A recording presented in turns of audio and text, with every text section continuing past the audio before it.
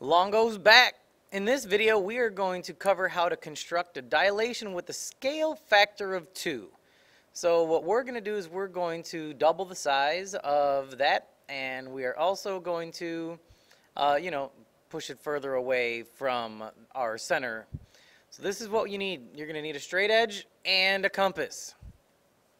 And the first thing you're going to want to do is draw 3 lines. Lightly, of course, so it's not getting in your way, but the first line, second line, third line, they all need to be from your center of the dilation to the 3 vertices of this triangle. Okay, so there's 1,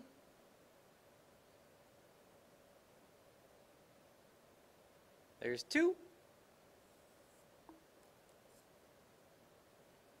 and here's 3.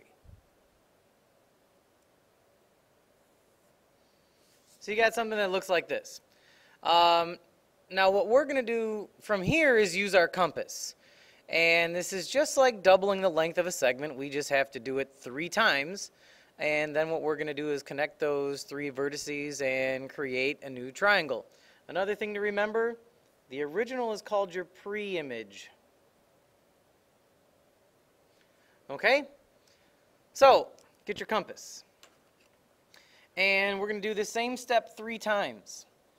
What you need to do is you need to set your compass point on your center of a dilation and collapse it or expand it until you have the pencil on one of the vertices. It does not matter which order you do this.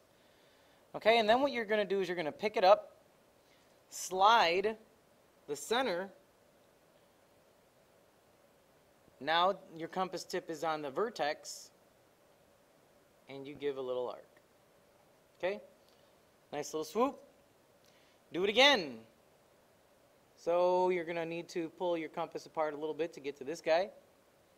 Once you have it lined up, put the point on that vertex, and again, swoop, little arc.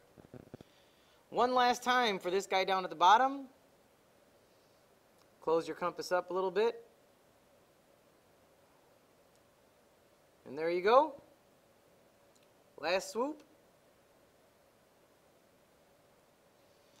So now you've got 3 compass marks on the 3 lines that you drew.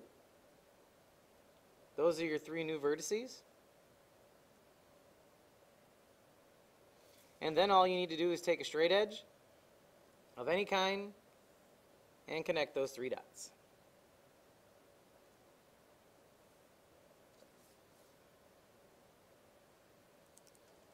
And there you have it. You just did a dilation with the scale factor of 2 with that triangle. And remember, this new guy, that's your image. All right? So that's it for constructing a dilation with a scale factor of 2. If you had to do a scale factor of 3, then when you were making your marks, instead you would just have to go 1, 2, and then do 1 more. 4, you'd have to do 1, 2, 3, 4. I think you get the idea. All right, this is Longo, and I'm out. See you, bye.